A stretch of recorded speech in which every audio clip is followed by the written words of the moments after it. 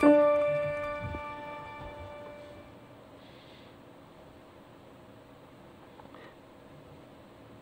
everybody, welcome all around the world. We are glad to have you here. We are backing up everything.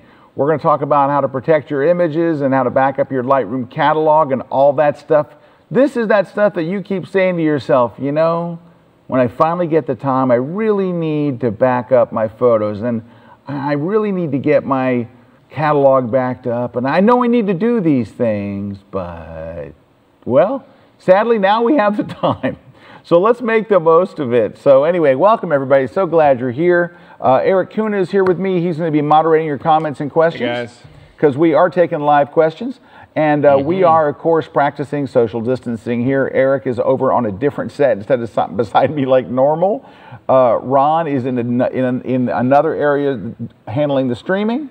Jason's alone in the booth today. It's a very lonely, scary place. But we're here and we're glad you are too. So I got to be honest with you. I talk to a lot of photographers all the time about this, and I'll say, so are you backed up? Your photos backed up? The answer is almost always the same. It's always this. Pretty much. I mean, you know, I've got most, yeah. In other words, they don't want to say no. So when you say, yeah, I pretty much got it backed up, so that means you have a good amount of them backed up, maybe most of them, but you're okay with losing that 20% that you have it backed up. So that's what we're going to talk about. First off, let's get our photos backed up. Let's get them semi-organized, that kind of stuff. And then when we're done, I'm going to give you a free class as well. So we're going to give you a class that takes this a whole step further and goes through this whole system I've created for being organized in Lightroom. Today we're just going to talk about the backing up, but the course I'm going to give you is really about how to organize your images so you know where everything is without having to keyword everything and all that stuff. I've come up with a way. People use it all over the world. It's taught in colleges and universities all over the world, and I'm going to give you that course that goes through that whole thing from beginning to end. But today, look at this. I brought all my drives in. Got a bunch of drives here. Some are connected and some aren't and all that kind of stuff. But we're going to talk about basically the first and most important thing, which is kind of getting everything together in one place. Now, I'm going to get my phone out here for just a second, and the reason I'm doing this is if I get bored, I can go on Facebook or something, so I'm actually going to run my presentation off of here, and this helps me. So we are going to, now that that's up and running, we're going to start with storing your photos. And that is a huge, huge thing, because you do not want to store your photos on your computer.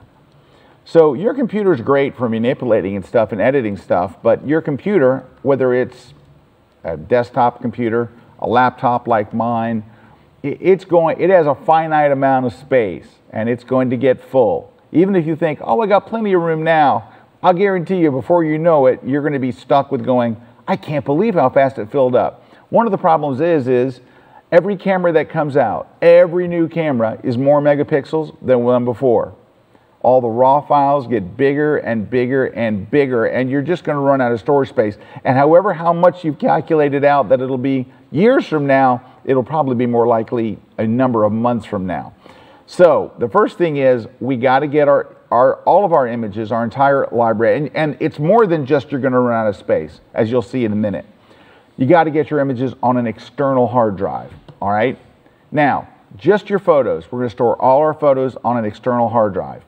How many external hard drives are we going to use? We're going to store them all on one single external hard drive. I got all these drives I've been collecting forever. I've got it down to where I'm using one hard drive. Now, I want to turn you on to a deal. The deal I'm about to turn you on to, and I don't get any kickbacks or anything. I just found this online. I just thought, what are today's prices on storage? So I went and looked. Are you ready for this? I hope you're sitting down for this. This is crazy, all right? I found an 8 terabyte. It's a lot of terabytes. 8 terabyte My Book is the name of, so it's WD, right? Western Digital, and I've been using their drives for many years, and I've had great success with them. So Western Digital, very popular, 8 terabyte. And it's called a My Book, that's its name. It is a desktop external hard drive. It's small, It's thin, and it just sits beside your desk. It's not anywhere as big as this. We'll talk about this big boy in a minute. It's thin, and it's about this tall. Not very tall, not very big. 8 terabytes. How much does an 8 terabyte drive go for? $149 is all. Is that crazy? $149. 8 terabytes. 8 terabytes. I remember my first hard drive that I bought. Actually, I couldn't afford it when I got it. My brother bought it for me. It was $700, and it was 20 megabytes. And I got that thing, and I thought when I got it, first off, how cool is my brother for buying me my first hard drive? I thought, I'll never fill this thing up. I'll be in my 60s, and I'll still have, 11 megabytes left. Now you fill that before breakfast with email. Anyway, 8 terabytes. Now, that's really a good deal. However, if you think, oh, I don't want to really quite spend that much, you can get the 4 terabyte version for under $100, 96 bucks for 4 terabytes. Come on, these are crazy numbers. They're just nuts. So there's no reason not to have your images. So you're going to move all your images onto this one external hard drive, and that is the whole basis of this backing up. All of your images on one hard drive. This is very important. This may be, for many of you, the first time in your entire life where you know where all of your images are. So what this means is, you're going to move all of your images from your laptop, from your desktop, from all of these drives that you're connecting. You're going to move them all onto that one drive. And now, for the first time in your life, you're actually going to know where your photos are. They're all going to be in the same place. This is just doing this is a really good thing in the big picture of backing up your stuff. So wherever your images are, you're going to move them. You're going to go to that drawer in your house like I did this morning where you have all these old hard drives. You're going to plug them all, and you're going to get all of your images down to just that one external hard drive. Now, I just want to pause for a second there. If you have any questions as we're going, shoot them over to us here in the, is it the Q&A tab? What are we using? Well, you have on the, if you're on our Ustream chat, which there is a Q&A tab. There's also the comments. We're also monitoring the Facebook comments, YouTube comments, all that. And as we get later too, Scott, you're talking about external drives. B&H actually has a bunch of deals they sent over that they're featuring right now on external drives. Let me know. So we'll definitely highlight that later, because I noticed right now on the page that they sent us, they actually have the Western Digital 12 terabyte drive for $216. So you can get 12 terabytes. 12 terabytes. I don't, which I could bring it up, but I don't know which one you're on. Are you on 1 or 2? Back into the. I'm on 2. Video control room. I'm on 2. Sorry, you're not supposed to hear that. But yeah, but okay. I didn't want to take over your screen, but nobody will know. Anyway. Yeah. So okay. So yeah, right here. If you go to B&H and you just go into their external hard drives, they have a bunch of discounts going right now. They've got $30 off their 12 terabyte hard drive. Seriously, right now I got to tell you guys, so, I don't use 12 terabyte. That's right about where I'm at, is 12 terabyte. Yeah, right. And that's I'm at about 8 myself. That's everything I've used in my life is 12 terabytes. Like all my stuff is right there. So, wow. So yeah, they're running a bunch of discounts. They also have their hard drive arrays. They're running a bunch of discounts. That's if you really want to get up. I'm sure you'll go into some of that a little bit later. Yeah, I'm going to talk about that in just a minute, yeah. And then also they're running deals on their USB drives and all that stuff. So definitely kind of parallels what we're talking about here. If you need the storage, B&H has got some big discounts running right now. All right, so. Well, yay, B&H. Seriously, 12 terabytes, ridiculous. Okay. Yeah. But there is a caveat, all right? So think about this. You're going to plug in all your drives, and you're going to drag everything over onto this one drive, right? Well, what happens if that drive goes down? You got to have a backup. You have to. This whole thing is predicated on you having backups. So you need a backup of your backup. So, because think about this, all your photos are on that one drive. You got to get 2. All right, and there's a lot of reasons why. The first most obvious reason is, let's just say, hypothetical situation, we take the time, we spend today moving all of our images onto this one drive, and that drive dies. Hard drives die like nobody's business. The company I'm going to talk about in a minute that I use for my cloud backup does a report every year basically about the health of their drives and all this kind of stuff, because they buy thousands and thousands and thousands of hard drives. In their report, in the last one I looked at, within 3 to 5 years, 50% of their hard drives died. Just dead. They're dead. It's no longer useful. It's a brick. I can't do anything with it. That's in 3 to 5 years. That's scary enough, because in 3 years, all your photos are gone. That would be horrible. But this was a more scary stat. In the first year of buying brand new hard drives, they're brand new, 13% of those hard drives die in the first year.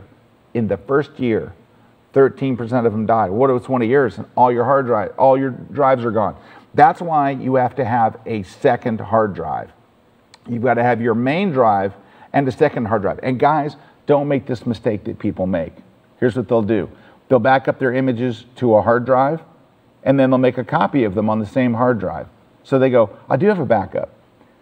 If that drive goes down, your original and your backup go. You gotta have separate hard drives. Now, I'll tell you, I take it to the extreme. I actually have one drive at my house and one drive at the office, right? The reason I do that is, what happens if there was a fire? If there's a fire at your house, your whole photo library is gone. When they do interviews with people after catastrophic events like that, they're not worried about their TV. They can get another TV. They can get another couch. They can't get another history of their family photos, all the photos they've taken. Their big regret is always photos. People run back into the house for photos. That's how big a thing it is. That's how scary this proposition of losing your images is. So you have to have two drives, and you have to put them in two different places. Now, these are massive drives that you're seeing that we're talking about here. We're talking about 8 and 10 and 12 terabytes. These are massive amounts of size. However, even at that, I'm still scared. So that's why I've been using some kind of a drive like this. Right now I'm using these. This is a Drobo, all right? And what it's designed, it is designed to back up and do other things. But the thing about a Drobo is this. What a Drobo is I'm gonna take off the front cover so you can see. And it's fun to do it like this because I can't see what I'm doing. There we go. So inside are a bunch of internal hard drives. So they don't have an individual case. And what happens is, so each one of these right now, I think that's a 2 terabyte, a 2 terabyte, a 2. So this is 10 terabytes. What's cool about a thing like a Drobo, I'm not necessarily trying to push Drobo, because I had a Drobo years ago and my Drobo died. And back then they only had a 6-month warranty. And I wrote a blog post, a scathing blog post about that idea, and I got to work with them over the years. They got purchased, they got a new owner, and I sat down with him and like, dude, you got to extend this. I'm not going to say I take the credit for this, but I was one of many voices that got them to extend it. I think it's 2 years now, which is pretty significant. So anyway, here's how these work. It monitors, number one, the health of your drives. Just recently, I had a drive go bad. I'm sitting there, I come into work, I plug in my drive as always, and a red light comes on and says, there's a problem with one of your hard drives. It's hard drive number 4. One of my hard drives was about to die. The Drobo, which constantly checks the health, told me it's number 4. So then what do? Well, you go to the 4th bay here, you press the button, you pop out the drive, and you go pop in a new one. You just go get another drive and replace it. Now, internal drives like this are even less expensive than external drives because you're not buying all the hardware and the connections and all. It's just an internal drive. They're even cheaper than what we've been talking about. Now, as a rule of thumb, I'm not going to pop another 2 gigabyte drive in here. I might as well go get a 4 gigabyte. Like when you're going to update, go ahead and update. The other thing it does is it automatically redistributes your stuff. Like when it sees there's a problem, it redistributes your stuff so that when you pull this out, you can pop a new one in and it'll automatically repopulate that drive. That may take a couple hours to do it, but your part is just sliding in a new drive. So let's say that my Drobo, instead of telling me there was a problem with the drive, let's say that it said, you're about out of space, you're almost done. I would pop out this 2 terabyte, we'll put it off screen, and then I'd open up a new 4 terabyte. And then I would go to that slot, make sure you put it in the right way. And it's fun because I'm watching this on the big screen to see how I'm doing it. And that's it. You'll see the lights on the side, these little lights on the other side. These little lights will be green, but there'll be a red one that says, well, I'm still working on this one. Give it a few hours. I'm not sure how long it takes, but it goes through it, and eventually it adds that drive to your mix, and you're good. And then you can put the fancy thing back on. And it actually shows you on the back a schematic that says, if it's green, everything's good. If it's yellow, it's telling you, you need to add a drive here. This one's getting kind of low. If it's blinking, it says don't remove this drive. Red means you better add a drive here, and if it's blinking red, it means there's a drive failure. Now, how many of these do I have? 2. I have 2 of them. I have one here at my office. In fact, take a look. This is sad. Ready? Scott Home. Where is it? Right there. I'm looking at in a screen. Look, that's how I know which one is which. Scott Home. Now, how do you sync these up? Well, for me, I drag it to the office one day, I plug it in, and then I'm going to use a program. Now, there's a couple of different programs that are really, really good for cloning what's on this drive to your other. That way they always stay up to date. Well, my one at the office stays more up to date than the one at home. So I'll bring the one at home in, I plug it in. There are 2 programs that I use. Now, I'm on a Mac, so these are Mac programs, but I believe that one of them is also cross-platform, which is called Carbon Copy Cloner. That's cross-platform, and Eric is agreeing. Yeah, there's a version for Carbon Copy Cloner. We've been using that since the turn of the century. Eric says, we've been using that since the turn of the century.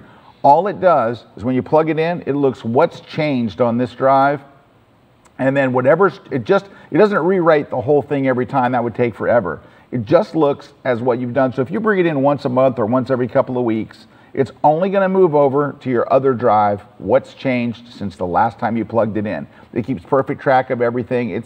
It does a really great job, and it's really a one-button copy, go.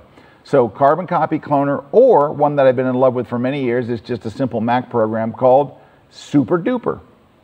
So either one, Eric likes Super Duper too. Yeah, so that's a good one. Either one of those, Carbon Copy Cloner or on Mac, Super Duper, it's just going to make a carbon copy of this. So what you wind up with is, whether you have the 2 or you have this big storage kind of thing, you're going to wind up with this thing. I like the big storage because it monitors the health. The other ones, I'm just hoping they're going to be okay. But I have a backup. So if one goes bad, I still have a backup. Now, let's go with me on this hypothetical situation. We have 2 drives. One at my house, one here. Doesn't matter whether it is a Drobo or a WD, Western Digital, whatever. Hurricane hits, tornado hits, flood hits. Ask anybody who's lived through one of these major natural disasters in the last few years. It wouldn't have mattered if I had one at home and one here. All my images would be gone. They would be destroyed. That's why I tell people, you gotta have a cloud backup solution as well. You gotta have some other way to where, if the worst case scenario, so you're going to have 3 legs on your chair. Backup, ideally backup number 2 in a different location. But if you don't go to work and you don't have an office, or you can put it in your safe deposit box, you can put it at a friend's house, family member's house, or you can just keep them at home, put them side by side. I would still have them on separate drives. It's not the ideal scenario, but as long as you add the cloud backup as well, then it becomes an ideal scenario, because no matter what, your house gets broken into, they steal both drives, I'm still okay. I got a cloud backup. Now, I'm going to tell you about the company I was going to mention earlier, which is called, their name is Backblaze. Again, I'm not affiliated with them. They're just a company that I pay. But listen to this. Ready? Now, this is important. Not only do they back up your computer if you want, but they will also back up external hard drives. That's really, really important, that you can connect the drive and it'll back up that external drive as well as your regular drive. Here's the thing. Ready? $5 a month. Unlimited. I made it in red. Unlimited. Unlimited online storage. All right? So you connect your drive and just let it run in the background. Now, I do want to tell you this. It is not fast. To make your initial backup, let's say that you have, I don't know, 4 terabytes, 6 terabytes. It could be a month. It could be 6 weeks. Now, the nice thing is, it just runs in the background, just uploading files, just doing its thing. Doesn't interrupt your work, doesn't slow down your computer. You don't even know it's happening. But here's what I would recommend to you as a Backblaze customer, a long-time faithful Backblaze customer. When you're in that first initial backup, I implore you, do not go click on the little icon in your drive and see what your progress is. Because you're going to think, it's been 2 weeks. It's probably almost done. And you'll click on it and it'll say 13% complete. And you're like, what? It's been 2 weeks. Don't do it. Don't drive yourself crazy. Just wait. Just wait. And then one day you'll get a little notice that you're all backed up. But don't check it while you go, because it'll drive you nuts. Because it's going to be 2 weeks, 4 weeks, 6 weeks, depending on how many images you have. Could even be longer. But once it's done, then you reach that nirvana of incremental backup. It only backs up the stuff that you add that's new. But it does it all in the background, does it really well. That's crazy, $5. All right, so that's why I use them. Now, so picture our situation. We've got all of our images on one hard drive. We have a physical backup on a second hard drive. And then one of those 2 hard drives, I would take your number 1 hard drive, that one is backed up to the cloud. You can finally sleep at night. You're actually really, really covered. You got everything covered. Now, let me ask you a question. Should you take all of your photos and just throw them on that first drive? Let's talk about the first drive. Should you just throw them in there willy-nilly? Just 800 folders, 845 folders just thrown in there. No. If you really want to have organization, I mean, think about it this way. You do on your computer. You put things in the right place. So what I would recommend is this. On this external hard drive, just put 1 folder. Just 1 single folder. And name it whatever you want. And then inside that folder, put other folders for the categories of what you shoot. Now, every photographer shoots something different.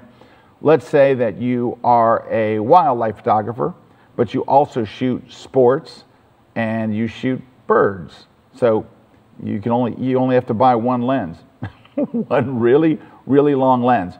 So what I would do, rather than just throwing everything in, just to make it easier for you and for you to be more, what's the word I'm looking for, organized, and it does make a big difference, is right here, go ahead and put your images into categories. Now, I'm going to go into great detail on this in the free class that we're going to give you today. So that's coming up, and I'll go into all of this. But these are the categories that I shoot as a photographer. So I shoot architectural, I shoot automotive, I shoot aviation, I do family photography, landscape photography. Of course, I have miscellaneous where I don't know. I got, look, it's a picture of my guitar. Where do I stick that? It's not aviation, it's not family, it's not landscape, it's a guitar. So I have a miscellaneous that kind of just captures everything. I've got a people folder, sports and travel. So those are the actual 9 folders that I have on my hard drive at home and at the office. And so while I make that first, so when I'm dragging from all these other drives and I'm dragging back and forth, right? I'm not just throwing them in there. I'm going, okay, where does this photo go? Oh, it's family. Just drag it in the family folder. That's it. When you're done, you've got some reasonable organization. Oh, it's a vacation. It goes in travel. Now, what if I have one that I want in 2 places? What if it's family and it was a vacation? That kind of stuff we deal with in Lightroom. So we'll get into that in that course. I go through that exact scenario. But for right now, here's how it would work. So these folders are, so you'd see my hard drive, there'd be one folder. I'd look inside, and it's like Scott's photo library. I look inside, and here they are. There's all the categories. Let's say I went to travel. I clicked on travel. What would it look like inside my travel folder? Like this. I would have all of these different places I've been, all categorized. There we go. Now, you notice I'm doing everything by name. It makes it very, very simple. I don't do it by date. That's for suckers, and you'll see why in that class. I explained exactly why, and you're going to go. I get letters from people all over the world, students in schools and stuff. They're like, I can't believe I was backing up by date. I'm a fish. It's okay. We all do it. I did it. We all did it. It's because Lightroom kind of makes you do it from the beginning. It's like that's its default, like throw it in a date by folder. But unless you've got a really, really good memory, the date will burn you. You don't have to use names that make sense, right? So I'll give you an example. If I wanted to find trips, pictures, my brother and I went to Belgium years ago. All right, my brother Jeff, we went to Belgium. And I wanted to find those photos. Where would they be? They're on my external hard drive, in my travel folder, in a folder called Belgium with Jeff. If not, I can be quite honest with you. As I'm sitting here, I did go to Belgium with my brother Jeff and my other friend Jeff. It was 2 Jeffs and me. I have no idea what year that was. Absolutely none. Could have been 2009, could have been 2007, 2006. I really, honestly have no idea whatsoever. And I don't like keywording. Who does? Keywording's awful. So, but I know where my photos are. They're in my travel folder in a thing called Belgium with Jeff. It makes it really, really easy. Okay, so that's backing up your photos. But I want to do something for you if I can. I brought a drive in, this one right here. So this is a, what's it, G-Tech? No, this is a Seagate drive, okay? And I'm going to plug it into my computer here. And the reason why I'm going to plug it in, I'm going to plug it in a little extra port I got right here. Let's try again. There we go. And I'm just going to plug it in. Yep, little lights on. That's a good sign. Uh-oh. It's making a sound. So I want to take my mic off, and I want you to hear this.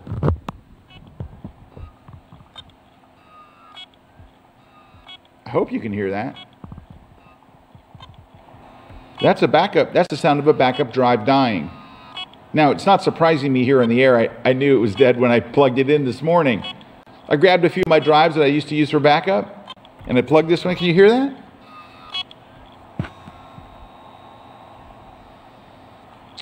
That's not good. That's not what you want to hear when you plug in a drive. The sound of your drive slowly dying. It's not going to mount. It's not going to appear on my hard drive. Now, I have 2 choices. I can try to run repair utility on it. I already did. It didn't work. There is a company called Drive Savers I could send it to, and they would attempt to recover as much as they can off the drive. Eric, what does Drive Savers charge you if you send a... Oh, it's expensive. It's around $2,000. It's a couple $1,000, yeah. It's a couple of thousand, yeah. It's a couple of $1,000. And that's usually where you got to decide, is this really worth it? So that's where you have that moment of truth. I'm not exactly sure what's on that drive. Is it worth $2,000 or worse yet? All my photos are on there and I don't have a second backup. So now I've got to spend $2,000. That's a day you never want to experience. And I've talked to people that have done it. And they do. They get back most of, if not all of what's on that drive. But it's $2,000. That's expensive. It's expensive.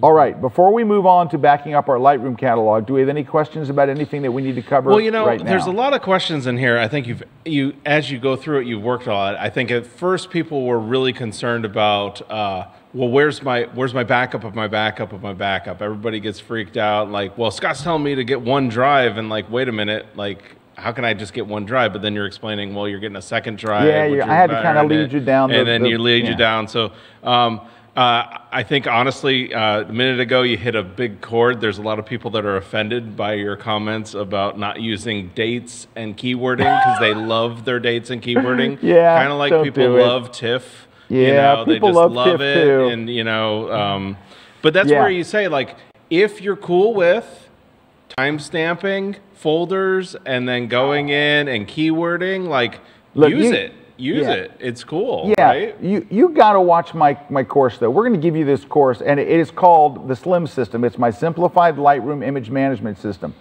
When you see the actual examples of why, and you know what it is? If you tell anybody, we know this. If I say, like on lightroomtips.com this week, I wrote, don't use TIFF for anything. Everyone that uses TIFF feels that they have to like defend it now. We haven't used TIFF since like the year 2000. But there's still some people that is part of their workflow and they got all upset. I got the most comments of anything. Like, I give great Lightroom tips there every day. People are like, hey, thanks. Good tip. Oh, I didn't know that. Wait a minute, you said something bad about the way I'm doing it and everybody got inflamed. But the fact of the matter is, even after it, I was calling friends of mine that are top pros, do you use TIFF? And they're like, what the heck would I use TIFF? I know, right? Nobody I know that is a pro actually uses TIFF. But there are people that still, you know, like I'm talking about friends that are pros. I mean, I don't mean any pro in the world, but obviously there's some that do. But there's zero advantage to TIFF. And people will go, but it's lossless. And I told people, use PSD instead. Or use JPEG. I know it's lossless. I mean, it compresses your photos, blah, blah, blah. Yeah. I talk about all that in the article. Nobody reads the article. They skim it, and then they go write a nasty comment, because that's what we do in the internet age. Back to our story. Well, so a couple more questions. So what about solid-state drives getting into your mix or anything like that? Or, are you using solid-state drives? Because a lot of people are commenting, well, why not solid-state? Solid-state drives are great. They're just super expensive. So solid-state drives are more stable drives. They're better and they're faster. Now, in my laptop, solid-state drive. The biggest speed jump I've seen in my entire life was getting solid-state drives in my laptop. Like all these years you buy these laptops and you read on these magazines, it's screaming, and I get it and I go, yeah, I guess it's a little faster. When I put in SSD drives, that was the first time in my life where I saw the speed jump that I would expect. They're very fast and they're very, very stable, but they are very, very expensive. Now, they're less than they used to be, but I can't even imagine what's a 12 terabyte. Oh, it would be very expensive. I mean, you'd almost have to buy like multiple, I think one terabyte is kind of like the price point where it's economical. Yeah, at 1 terabyte, so you're still okay. Almost have to buy multiple ones of those. Yeah, you'd have to buy multiple. Go see what an 8 terabyte SSD would be if you would, Eric. But SSDs, they're great. They're wonderful, but they're for basically Wall Street, you know, hedge fund managers. Yeah, so why I'm looking that up, this is another, Sandy has a question of all photos. She's saying, I save everything. Do I need to cull them down before I'm doing this backup process? You don't have to cull them down. Just don't throw them in one big batch. Yeah, I would say all photos. Photos from your phone, photos from 10 years ago, family scans, anything that you've done. Every photo you have, wherever they're from, whatever kind of photo they are. If they're scans, if they're iPhone photos, whatever. Now, my iPhone photos are backed up to the cloud, but I have 14,000 photos on my iPhone. Oh, there it is right there. I have 14,000 photos on there. So, bang. But anyway, before you jump to conclusions about the whole name and date thing, go watch the other class. And at the end of it, when you're done and you go, nope, I just love my dates, then stick with that. But honestly, don't stick with it because that's the way you always did it. Because that's what people say, well, I've always done it by date, and I know where everything is. And I would go, okay, what year did you go to Spain? It was either 2010, 11, or 12. Oh, good, you get to search through all those photos to try to find it. You'll get a whole chunk of your life back if you stop keywording. And by the way, have you noticed the whole world is trying to move away from keywording? On my Apple phone, if I want to see every picture of a guitar, I go to my Photos app and I type in literally guitar and boom, there they all are. I didn't write the word guitar in there. It's using AI to go, oh, that's a guitar.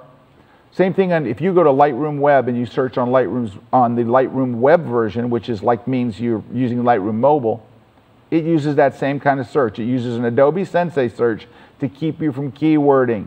Keywording takes a chunk of your life away that you would be spending with your family and loved ones.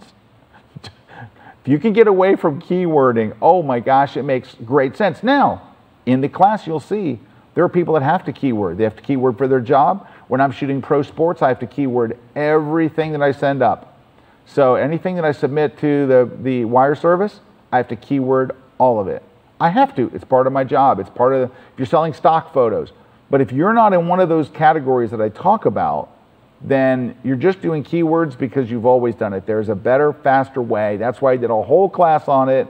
That's why it's taught in colleges and universities around the world. Go watch this class that we're going to give you in just a few minutes. So, and again, when we give you this class, we're really giving it to you. We don't need your credit card information. You're not signing up for, you know, some kind of recurring payment. It's just go watch it. We just made it free for you to watch. It's just free, free, free. Okay. All right. Any more questions about backup? I mean, there's tons, but I mean, we could just keep on going. You know, one thing a couple people are talking about is, what about video? Do you have do you use the same strategy for video, or? I have very little video. I don't shoot a lot of video with my phone or with my thing at all. I just put it in a. But you would probably use the same strategy. Same strategy. Yeah. It's just a different file. What does it matter whether it's if it's a video from Paris MP4, or a photo from Paris? You know, And what's nice is, like, your operating system will show you just the videos. And of course in Lightroom you can say just show me videos as well. Lightroom has a button in it that says just show me videos. It's a little film strip icon. And then the other one that I thought was interesting, Veronica was asking, is there an easy way to check for duplicate files when you're putting everything from everywhere on your one external drive? So basically, if I'm moving stuff to one external drive, is there a way to check for duplicates? No, and let me tell you why this is funky. So good question, Veronica. The problem is this. Let's say that you go to your camera and you fire, you know, a few hundred images, and then another week later you fire a few hundred and all. You will have photos that are different that have the same exact file name, right? You'll have images that have the same exact file name but are different. And when you get into Lightroom, you'll find that Lightroom will not allow you to have the same image with the same name in the same folder. And I know what everybody wants, because I have people that ask me all the time, and man, I wish there was a way. But something that finds all the duplicates on your drive, the duplicates of the exact same photo, not the exact. There are programs that you can buy that will show you all of these files have the exact same name. And then you can see if it's the same photo and how many copies you need. But what it won't do is say, these are all the exact same image. It'll only say these all have the exact same name, but they could have been taken across a time span, have duplicate name. I have duplicate images on my computer that have different names, that have the same name, but they're different images. So now you're just, by putting them in their own folders, it kind of does away with the problem of having duplicates, but you will have the same photo sometimes in multiple locations. So it's kind of funky. Okay, well, we got tons of other questions. We probably should move on, and then all right, we don't have much time left, so we'll come back to get some more. All right, The next thing is backing up your Lightroom catalog. Why is this such an important thing? Well, backing up your Lightroom catalog, and this is really interesting. There's a couple of points that people get burned on here. So first, let's talk about one thing. Before we get to your catalog. When you import images from your memory card, right? You plug a memory card thing and you import images, right? When you import those images, it'll say back up to a second drive, and you can go, this is great. Yes, back up to my first drive and automatically back up to my second drive. Done. That's great. And it is good. It backs up an identical copy of what you imported. Now here's where it gets funky. You have two drives. Drive 1 has all of your images, raw, drive 2. So then you go into Lightroom and you make all these changes. Let's say that you add keywords and you sort your images and you edit them and you crop them and you do all this stuff to it. All these things that you're doing in Lightroom, they're not backed up to that second drive. All that's on that second drive is what you originally imported onto your hard drive. There are no changes, no edits, no nothing. That's why you have to back up your catalog. Your catalog stores all those changes. So it's an interesting thing to note that your raw images are never touched. They're in pristine condition. Think of them as your negatives, right? Like, you remember the old days when we used to make cameras with film? It was like that. Anyway, you never messed with the images. You could make as many prints as you wanted. The negatives were always sacred and untouched. Your raw photos are the same way. Those edits and those changes are in Lightroom's catalog only. They're never going to mess with your originals.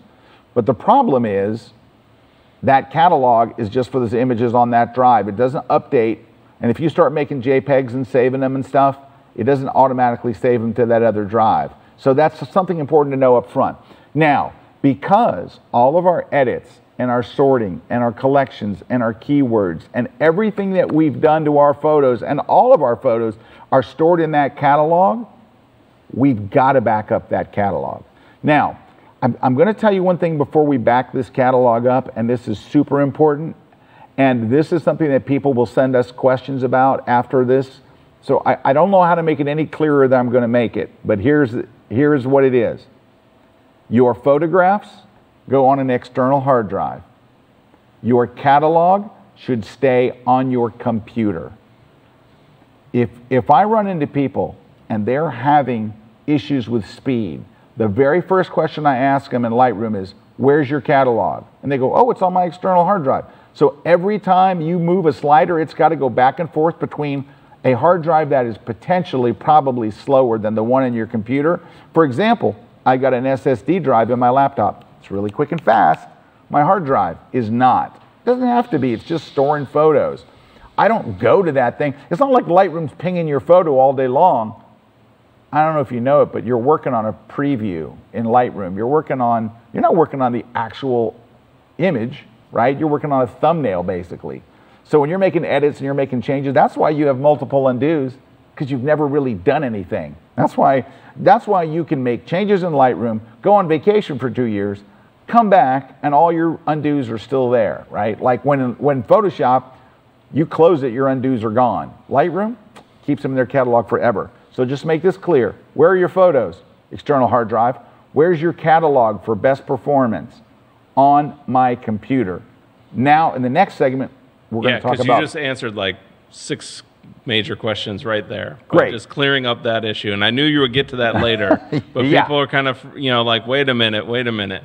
Photos on hard drive, catalog on computer. But you have to back up that catalog, because if that catalog dies, they call it becoming corrupt. If you launch Lightroom and it says, uh-oh, this catalog's died, now what? You have a backup, right? All right, so here's the interesting thing. When you make your backup, don't make your backup to the same computer. If your computer gets stolen, you're out of luck.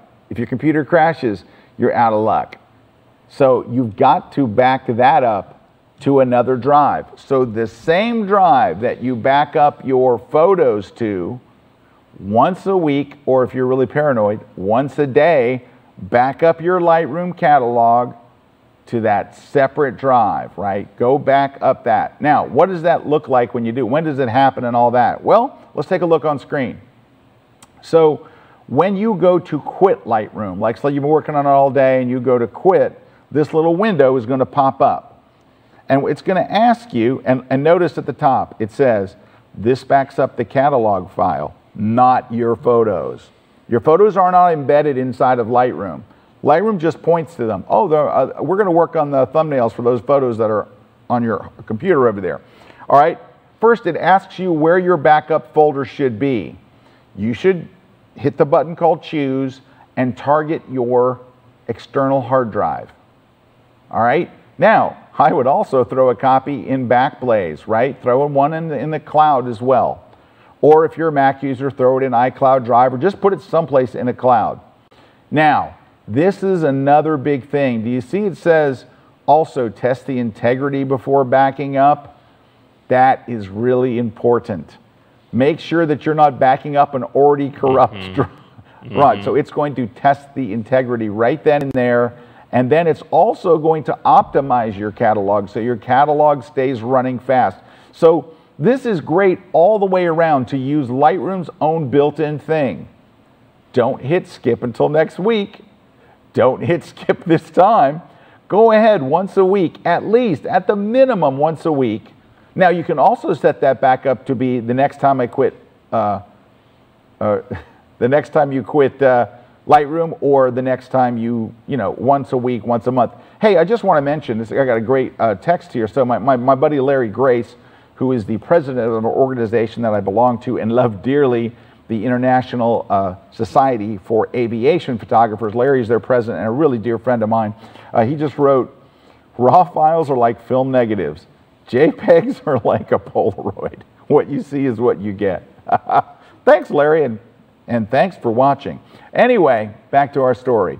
All right, so because all of those critical things are stored inside a Lightroom's catalog, you got to back up that catalog, and you got to back it up someplace else so it doesn't wind up, you know, getting lost. All right, now, here's one more thing. Now, I do go into all of this more in depth in the class, and you're really going to want to watch this class. I think you'll find it super helpful. Yeah, but a lot of people even in the chat have been saying that Slim class really changed our whole workflow, simplifying it, and really like helping them just get through this pain of managing your photos. Can I tell you what my favorite comment I got when I first did the class? So I did it a few years ago, and then I redid it last year. My favorite comment ever was someone that wrote me. They said, "I just want to thank you about the class and all." And they said one line that made it all: "I finally have my life back." I was like, yeah, you know, for an educator, when you get feedback like that, that's as good as it gets, right? That's why we do it. We have this weird thing that we want to help. And so when like we were talking about earlier, if you are like, "I love my system, no problem," well, then stick with it. You don't have to change it. But I made that class for people that are like, "My Lightroom life's a mess." And I talk to people all the time. I'd be out on my seminar tour and they'd go, "Scott, it's just such a disaster." I used to do it a lot more the other way with keywording and dating, and I moved to this. So did I. Thing, yeah. So did I. I used to do keywords. Yeah. I used to teach keywords. I used to teach. I did everything by date. I've been using Lightroom for 12 years. When I first started, that's exactly how I did it. So you don't have to be defensive about it. If that's how you do it and you're happy with it, why would you change? This system is for people who are not happy. And if you're not happy, consider it. Consider it. And if you want to get some of your life back, if you want to get some of the time that you were spending keywording and sorting and all that kind of stuff, it will make it a lot easier. Now, here we go. Now we're going to broach all this in that full class, all right? But it also helps your life tremendously if you have just one catalog. And Adobe will tell you. Adobe was the first ones that beat it into my head. "Scott, I know that we give you the option of having multiple catalogs. Don't do it. Just use one catalog for everything. One single Lightroom catalog." Again, I go through all this in depth, but it'll make your life so much easier because you're not wondering, well, which catalog is it in? Is it in 2015? Is it in my 2016? Is it my people? Is it my landscape? Stop switching catalogs. Get everything in one catalog. Man, does it make your life easy. Now, what if you already have multiple catalogs? It's too late for me, Scott. I talked to a woman at one of my seminars, and she thought you were supposed to make a new catalog for every shoot, and she was a wedding photographer. She had 315 catalogs. I'm like, it's going to be a long weekend for you. But it doesn't take very long to do this, all right? All you got to do is you're going to go under the File menu and choose Import from Another Catalog. You're going to go find that other catalog. There it is right there. That's one of my other catalogs. And you hit Choose. And it's going to bring up a window here in a sec. It's checking for duplicate photos. And then it says, all right, do you want everything inside that catalog? Do you want all these things? Yes. Yes, I do. Then say, okay. You hit Import, and it adds all your organization, everything that you did in the other one. It just adds it to this catalog. That's it. Now, if you have 7 catalogs, you're going to do that 7 times. You're going to go, and they're all going to be in one catalog. Now, I also talk to people that say, "Scott, I don't have a good catalog I like. All my catalogs are so awful. I just want to start over with a clean slate. I just want to start over, and then I'll import them all into I want a nice, fresh catalog." In that case, easy. Go under the File menu and choose New Catalog. And that's it. You go choose that new catalog. It's fresh, it's clean, and then import all of your other catalogs into that one. Then you only have to back up. How many catalogs? Just one. So you've got, think how easy your life is. I have one hard drive with all of my photos on it. I have one Lightroom catalog, and it's backed up to that same drive. On that drive is everything, all my photos and a backup of my catalog. My working catalog is on my computer, and I have a backup on my desk or in my other location, and I have a cloud backup. I've backed up everything. I can sleep at night. I know where my stuff is. Every 1 or 2 weeks, I'm going to just sync it all and back it up. So there you go. All right, questions, Mr. Kuna? Oh, yeah. All right, we got some. Oh, yeah. Yep. So I'm just going to start kind of at the top, kind of work through some of these Sure. that we've been dealing with. So talking about, rather than 2 drives, can you just use Dropbox to synchronize your photos and everything and just spend $10 a month? You could definitely use Dropbox. Depending on how many images, it might be more than 10 bucks a month though. Yes. You can just spend 5 bucks a month and do it on Backblaze. Yep. But the problem with Dropbox, well, I mean, they do have a new setting that makes it better because I use Dropbox for just moving files. Mm-hmm. It used to be all those same files would be stored on your computer and in the cloud. But now they have a version where they just say leave it in the cloud and only take it down when you need it. So yeah, I guess technically you could use Dropbox as your... Now then, you're never having another backup of your photos. If it's just that one. Yeah. The other thing is, when you do have to retrieve stuff from the cloud, it has to download it. So it's either already going to be native on your hard drive, which isn't going to fit, right? You're already going to be messing with that. And if you need a file from a year ago, it's going to have to download that file. It's just going to go slower. Yeah. Just get a cheap hard drive. Well, yeah, because that's what Patrick was asking here. Is he was asking about Backblaze. Is it also slow when you download images to your computer? It's not as slow because you're downloading 1 image, 10 images, 20 images. It's not a bad thing. If you have to put up 1.2 million images, it's a bad thing. But if you're pulling down 6 images, 8 images, 30 images, 50 images, it goes fairly quick. And then Wendy's asking about that same thing. What about using Google Drive as your backup? Again, I think those are good redundant backups, but they're all kind of slow. Yeah, so, I mean, those Dropbox, Google Drive, they seem to all fall into that Backblaze category in your workflow. Yeah. Where it's another way, it's a cloud storage to do that, but you're still having a physical copy somewhere, be it a network attached storage or something. It's my fail-safe.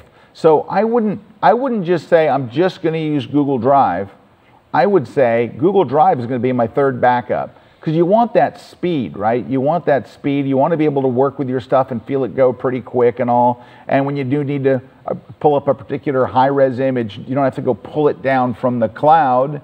It's right there on your desktop, especially with the prices being so inexpensive right now. Because there's a lot of people watching here that a 2 terabyte drive will hold you for the next 3 years. Oh, yeah. Like there's 2 terabytes that's just like way more than you need that'll hold it. Absolutely no problem. And like we just saw, a 12 terabyte drive from B&H is a little over $200. That's crazy. So, yeah. But you got to buy 2. You got to buy 2. So then it becomes $400. Yeah. That's why you don't want to buy some crazy amount if you're like, I only shoot. Yeah, if you're only gonna have 4 terabytes. Twice a month. You know, if I shoot every few weeks. If you shoot every day and you're like filling a card of 32 gigabytes every day, yeah, you're gonna be needing a big old hard drive. So Barry's asking, so you're only using 2 Drobos, or are you also using the Western Digital externals in addition to the Drobos? So no, I'm off the Western Digitals. However, I do take one with me. This one goes with me everywhere I go. Hi, it's a Samsung. Samsung T5, right? It is a Samsung T5. Thank you. It is a Samsung T5. It's a good one. This one is 2 terabytes. It is an SSD, blazingly fast. And it's all of the files that I'm working on now. So if I need to take some with me for my seminar, or I know I want to work on a shoot I just did or whatever, that's what's on this drive. I drag it from my Drobo onto here. And if I'm working on a book and I need, I don't know, a terabyte of images that I'm working on, I drag them all on here. Look how small this is. Look how thin it is. It's really small, it's fast, and it's expensive. It's really not. What's the 2 terabyte go for, Eric? Oh, it's not that. It's not. Or is that your bad. name Terabyte? Tarek. Yeah, Tarek? it'll work. It'll work. That's a cross between Terry White and Eric is, of course, Tarek. Let's see that I could probably because that's a 1 terabyte there that you have. This is a 2. I have a 2 and a 1. This one's 2. I used to have a 1, and I decided I could use 2. So the 2 terabyte one right now on B&H is $349. Yeah, so see, that's what I mean. When we talk about SSD drives being a lot more expensive. Yeah, but you can get the 1 terabyte for $179, then you can get the 500 gigabyte for $109. Actually, that was the first one I had, was the 500 I gigabyte. actually have this one. I have the SanDisk. Yeah, Eric likes that one because it looks cooler. It does. He's a rocket really guy. Cool, He's got to put it on his carabiner and all that. Yeah. Anyway, for the rest of us regular folks, I actually got it because it was cheaper. But you can see those. So I don't use these drives anymore. All these drives, plug it in them all. No. It's. I moved a long time ago to that one big drive. I was on a G-Tech for a while. I also, because I'm just dumb, I have a 4th drive. I've got a Synology network attached storage and NAS drive that connects to the internet. So if I'm someplace and I need to get back to my images, I can do that. I also have a Drobo that'll do that. I just haven't configured it. So Tom's asking, if you're using a laptop that doesn't does the backup, does it continue when you have an internet connection again? So you're moving your laptop, you're doing your backup, you lose internet connection. Does it just continue to go? No, it does not. It does not go over the internet. Well, no. Without an internet connection. It's just when you get back onto an internet connection, it just when you reconnect, it automatically does it. It works. Because I think that's what people are fearful there with the laptop is I'll be backing up. And then if it's mid-backup and I go and leave and I don't have an internet connection, it'll break the backup. No, it doesn't break the backup. It picks right up where it left off. But you're definitely going to break the backup. It's going to take you 6 weeks. Yeah. It's going to take a month. You're going to break it a million times. But it just goes in the background. It really does. I got to tell you that their software's got it down. I mean, it's very simple. Because a lot of times you feel the files chugging. I haven't with Backblaze at all. So Gary's asking, I back up my Lightroom catalog to Dropbox. Is that a good idea? Yeah, as long as it's someplace else. Yeah, if you got the cloud's fine. You can put it in Dropbox. Your catalog you could back up to a cloud base, to a Dropbox, to iCloud Drive, You're just saying, to Google store Drive. That somewhere else, so you have another copy somewhere else. That way, if your computer gets stolen or dies, you got to back up in Google Drive or Dropbox. So Carmen's asking, do you recommend regularly deleting your old Lightroom backups? Yeah. So it's an interesting thing. What'll happen is if you just keep backing up and backing up and backing up, it'll be backing up this big catalog. I remember I got like 8 terabytes back or some ridiculous amount that I've been saving these things for 2 years. So yeah, I only keep 2 backups and really you only need 1. But I'm that extra paranoid, so I keep 2. I've never, ever had to use it. But, over the years, I've had all of these things happen where hard drives die, I've had cards die, I've had everything die. And so you just get a little extra paranoid. It is not necessary to keep 2 backups, but it's also not necessary to keep backups for the last 3 years. Because think about it this way. If your hard drive crashed tomorrow and you had to go to, or your Lightroom catalog crashed or got corrupted, and you had to restore, let's ask you the question. Would you restore from the one that you did last week, or would you want to go to the one you did last year? You're going to take the most recent backup. So why keep backups for years? Yeah, get rid of those. You'll get a lot of drive space back. So, when we were talking about finding the duplicates, right? So Stefan Bollinger's in here, and he's talking. Oh, Stefan, all the way from Australia. So he was at an interesting one where he said you can run a scan for files with the exact same time and date stamp in order to take out some of those duplicates. So that's a good idea. So he was saying run it for that exact same time and date stamp, and if that's a duplicate file, then the likelihood that it's duplicate is if it's at the exact time. Stefan for the win. Yeah, that's a great idea. Thank you. Good comment.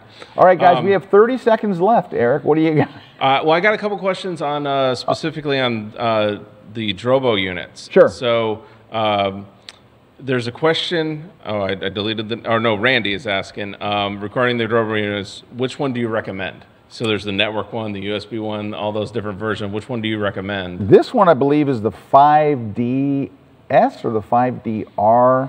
I get them confused with the Canon 5DS and 5D. 5DR, but it is I think this one is 5 bays. Let me look inside. You guys will probably remember because you saw 1, 2, 3, 4. It's 5 different bays.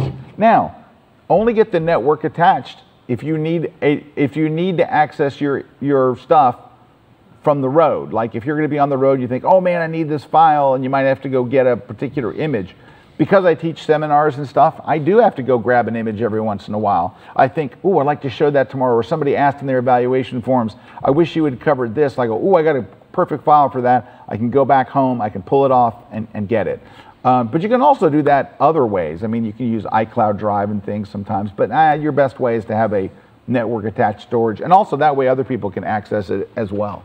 All right, and then Mark's asking about the Drobos. Big question, what drives do you use in your Drobos? I had a nightmare with my Drobos with 8 terabyte Barracuda Pro drives. So do you recommend any drives? Wow, we put 8 terabyte drives in there? Yeah. Well, you know what? It's always going to be based on the health of the drive, right? The Drobo is just a box. You buy an empty box, it doesn't come with drives. It's an empty box. You buy the enclosure and it comes with the software, the proprietary software that works all its magic. But it doesn't come with drives. You buy your own drives. I guess you could buy drives from them. Which ones have you been putting in it? Do you know? Whatever my IT guy Ron, whatever Ron puts in. Here you go. Use this. Yeah. Well, maybe Ron can jump in the chat and tell them what drives we put in, because you seem to have luck with it. Yeah, never had. I mean, now occasionally you have to switch out drives, but it's that it'll notify you with those. Yeah, this just happened in the last 30 days. I think I wrote about it on my blog. Yeah, son of a gun. I sure definitely put it on Facebook. Yeah, I got a little warning. Drive 4 is going bad. I detected a problem in drive 4. You should replace it soon. So it takes all the images that were on that 4th drive, moves them to other places, so you can just pop it out, throw it away, erase it, whatever. Pop in a new one and it repopulates your drives. So I know we're out of time, but we probably should talk about like where they can go so that we have your Slim class, so they can go watch that for free. Yes, I think we should talk about that. Where can they go, Eric? So they can go to kelby1.com/free. So kelby1.com/free. You can sign up for that free membership. In there is the Scott Slim class, as well as about 12 other Kelby One full-length Kelby One courses that you can check out. But the one you really want to check out is Scott's Slim class. So yeah, you can check it out there for free. No credit card, anything. You just sign up. You're gonna set up a login to log in, and you log into the account, and you're gonna be able to watch that Slim class. It's gonna be in one of the courses that you have for free. So all right, I was going to put that on screen here. So it's kelby1.com/free. All right, let me find a better font. Oh, I had a bad font there. Bad font. And as well in there, you can kind of check out the other resources we have for free.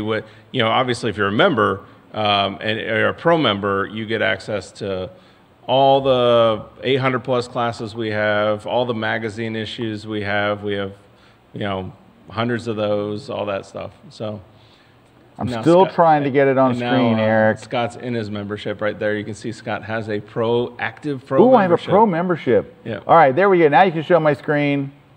There's where you go. Yep, Kelby1.com free. And the class you want to watch is my Slim class, my simplified Lightroom image management. Now, I do start that class with a lot of the stuff that you just saw today, talking about drives. I go into greater depth and we go into a little bit more but it's really about getting your hard drives organized first. That's the key. And then getting Lightroom to mimic that structure. And man, when you got it up and running, and it's not hard, it's all easy stuff. It's stuff that you can do now while we have this downtime. It's not stuff that'll take you 2 weeks. Can I tell you this? This is an interesting thing, that one of the most common comments that I get from people that did the Slim system, one of the most common comments was, I thought it was going to take me so long, but it didn't take me anywhere near as long as I thought. It went quickly, it went easily. Like, I don't have a single comment from someone that said, Scott, I thought it was going to take a week and it took me a month. It's always the same. I thought it was going to take a week and it took me 4 hours. Like, it just, and these are people that had a Lightroom disaster. Like, their stuff was just everywhere. So, so once they get it fixed, I mean, I've gotten so many wonderful comments, and it's obviously very gratifying to do something that actually helps. But it does work for a whole lot of people. So I hope you will give it a watch. And at the end of it, you can decide, yeah, it's for me or it's not for me. But either way, it didn't cost you anything. So there's that. Yeah. So there you go. Any more comments? Oh, questions? Yeah. I mean, we've definitely got it, but I just don't know how long you want to. No, we can go a few more minutes. Right, so. We're already 5 minutes over, so you know what the heck. Andy's asking, how do the images backed up to the drive retain the Lightroom settings? I was wondering about like retaining the settings. They don't. You have to back up the catalog. So Andy, your settings are in your Lightroom catalog. They're not in there. So let's play out this scenario, right? So all of your images are exactly the same on drive 1 and drive 2. All right. Let's say that your drive 1 goes down. You'll just plug in drive 2, change the name to be whatever you called it, Scott's Drive. It'll automatically link up all the photos, but all your edits are in that catalog. They're still in that catalog. So you can plug in, the same images as your backup. As long as your backup has the same name, it'll go, oh, there they are. Because your edits are not in the photos. Your edits are stored inside of Lightroom. So there's that. All right, so Lisa's very confused because what she's saying is Adobe people say not to have one catalog because that's where corruption happens. Plus, if it gets huge, backup takes a while. So let's for the call past somebody years, from Adobe. Let's call somebody from Adobe and ask them right now. Yeah, let's do it. Because that's what she's saying is she's getting confusing information where Adobe's saying Adobe's not saying that. Now, you got some wiener on customer service. That's why you should go to our forums instead of Adobe customer service. I'm calling someone from Adobe right now.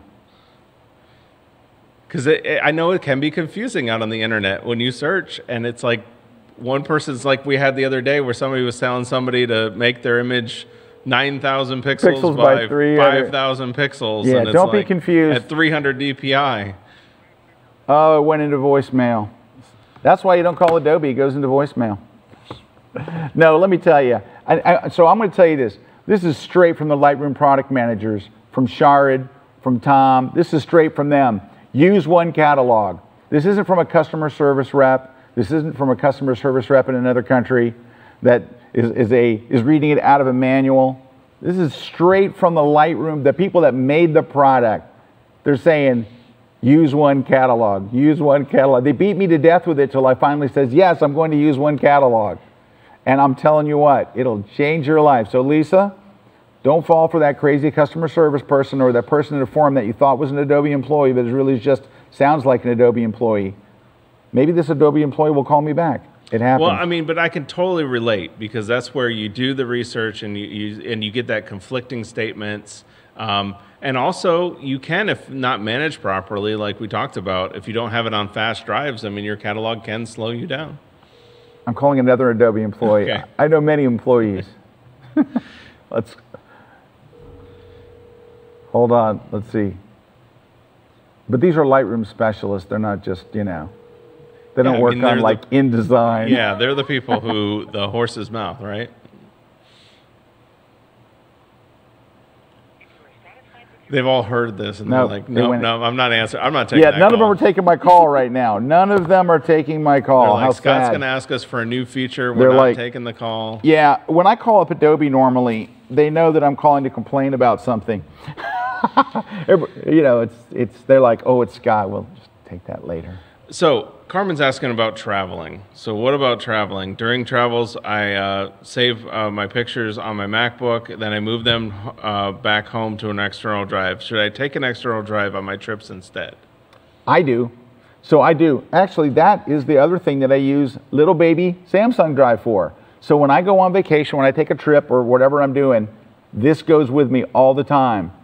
All my photos are on here. Now, I don't carry two of these, so what I do is I do not erase the images on my memory card until I've got two backups. So I take extra cards with me, so when I come home from my vacation, I have a folder here with all of the photos that I've taken, and then I have all of the SD cards or all of the CF cards as my second backup. The first thing I do when I get home is back up those images to those drives, like bang, bang, and up to Backblaze. It is like job one.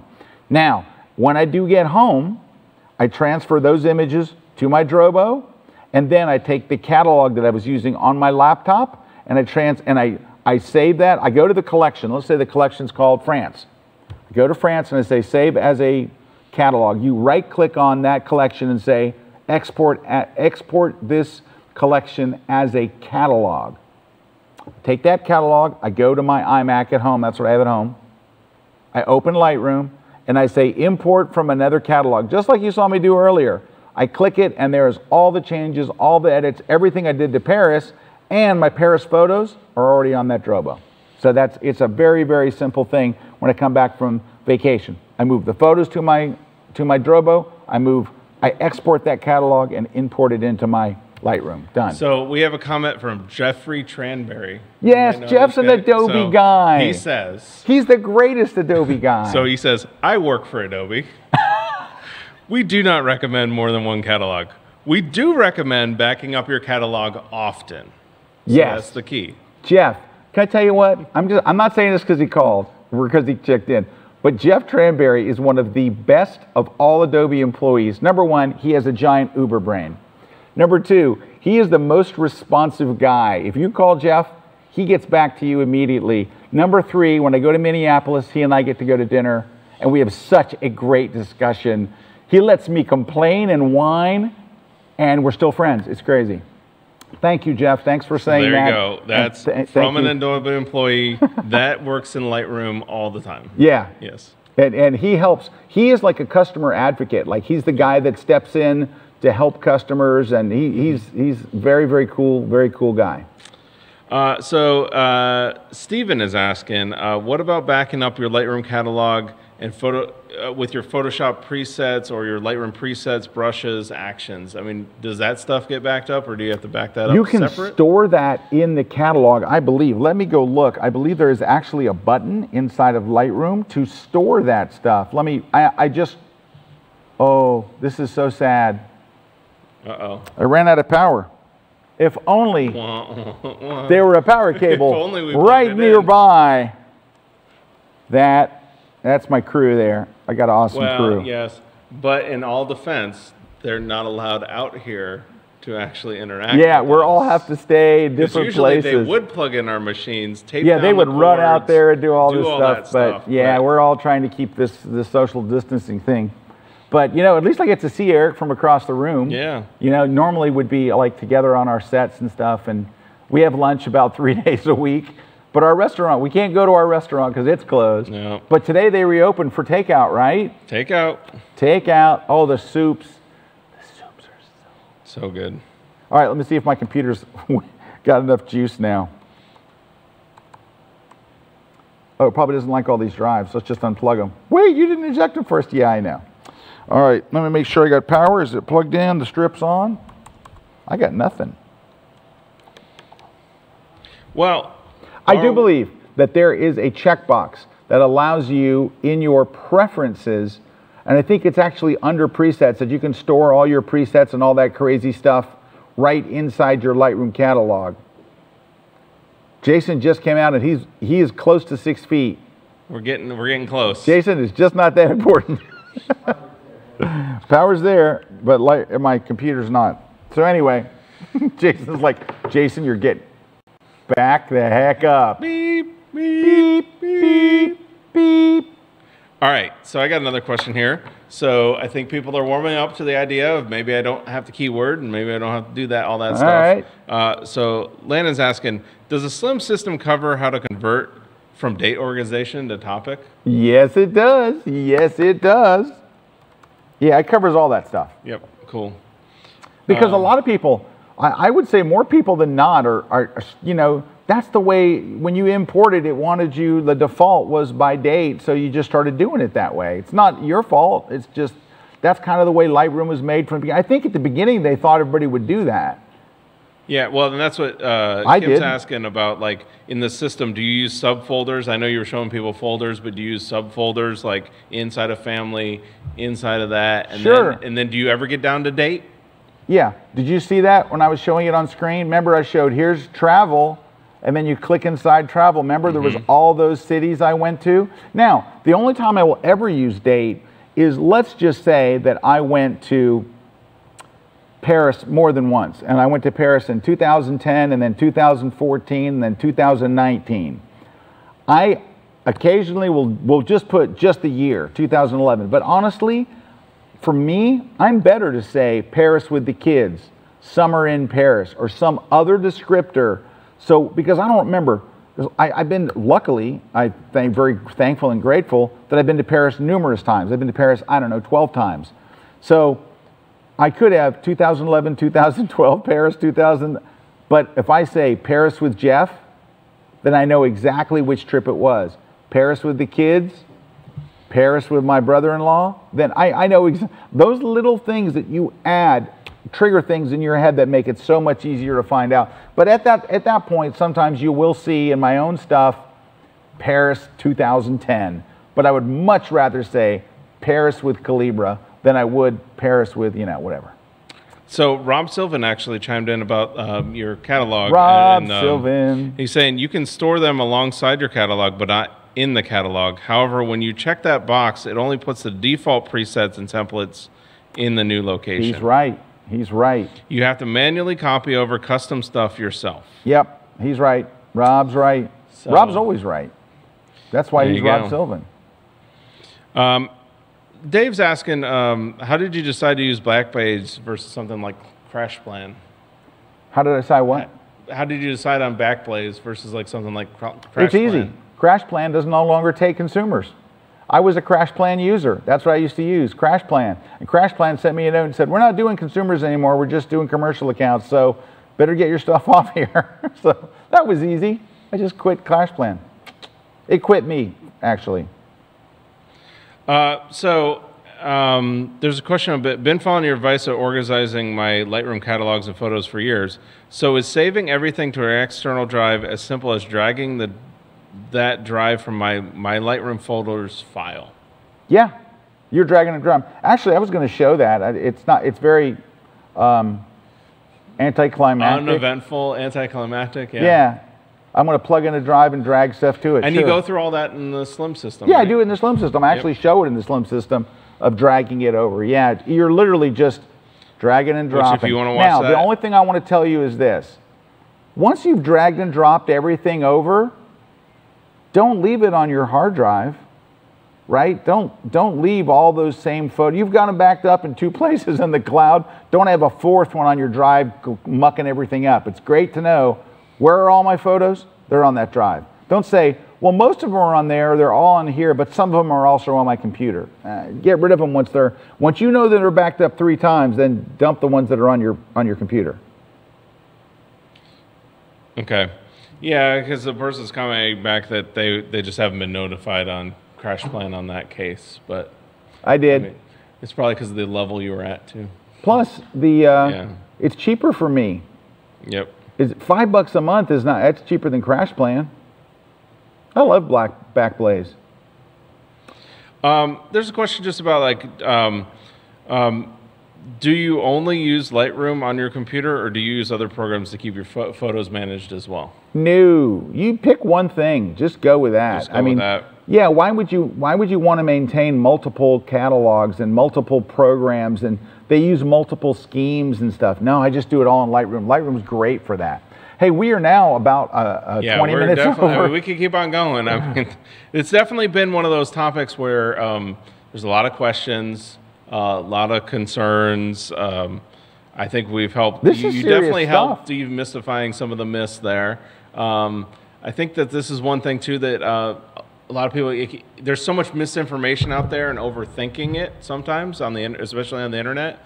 Where I think you just got to use the system that's best for you. But that's where you've had really good success with your system. You've had really good success with the organizational system you have. Yep. And we've had a lot of members have that same success. And that's why we have that. If you have a system that you're comfortable with, then you're comfortable with it, Yeah, you don't have to move. Yeah. Like I made that system for people who didn't have a system. If you have a system and it's up and running and you're happy with it, you're not forced to switch to my system. Just fine. I just want you to be happy with your Lightroom life. I want you to know where your photos are. I want you to sleep at night. Right. I want you to know that your stuff's backed up, and I want you to be able to find everything. And I think that when you get to that place, whether you've done it yourself with dates and all that stuff, or you're going to use my system, it doesn't matter which system you use as long as you have a system. As long as you know all my photos are backed up and I can get to all of them quickly. And so I think those are the important things, not so much that other stuff. Well, there you go. So, I mean, I think that kind of wraps this up for us here. I mean, obviously, if you want to go see the Slim System class, you can go to kelby1.com/free. Yep. And then this webcast will be up live on wherever you watched it. If you want to share it with friends or share it with anybody, sure. You know, that's as well. So yeah, these webcasts that you're watching are normally for Kelby One members only, but being as we're all in this together, we're all kind of stuck indoors, we wanted to do something to keep photographers motivated and interested, and you know, so when we get past this awful virus, that we're set up in better shape than we were when we started. If we take the time to back up our images and do this stuff now, when this all clears and we get back to work, we got a system up and running, we put good use to our time, and while you're working on this stuff, you're not thinking about all the other awful stuff. So let's think about good stuff, happy stuff, creative stuff, yay, yay us. And we'll be doing these every week, so hopefully we'll see you again next week. Just if you want to know when we're doing these, you can follow me either on Twitter, I'm at Scott Kelby. You can follow me on LinkedIn, Scott Kelby. You can follow me on Facebook, Skelby, S-K-E-L-B-Y. On Facebook, you can also follow any of the Kelby Ones. Follow Kelby One on Twitter, Kelby One on Instagram, Kelby One anywhere, or Kelby One online, I think, on Facebook, right? Yep, and then Kelby One on YouTube, or just look at our site. And I'm just going to give a plug for why you should follow us on Facebook and that stuff.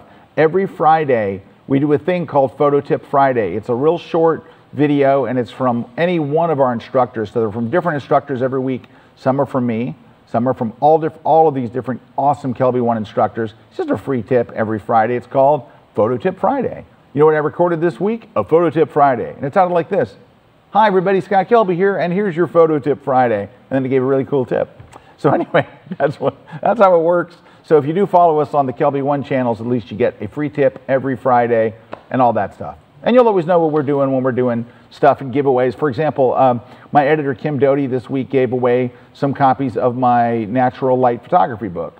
If you follow us on social, you'll know. You would have known that because they will always share, and I share Kim's giveaways as well. Kim apparently gives away a lot of my books. So Kim must have an inventory in her office that is terrifying. But she doesn't always give away print books. Sometimes it's ebooks. Last week was ebooks because it's easier to get you an ebook right now because it's digital. Mr. Kuna, thank you very much for helping us out today over there. And thanks for everybody for joining us. Thanks to my crew here. Thanks to Ron and Jason who came in. So our whole company is on work at home.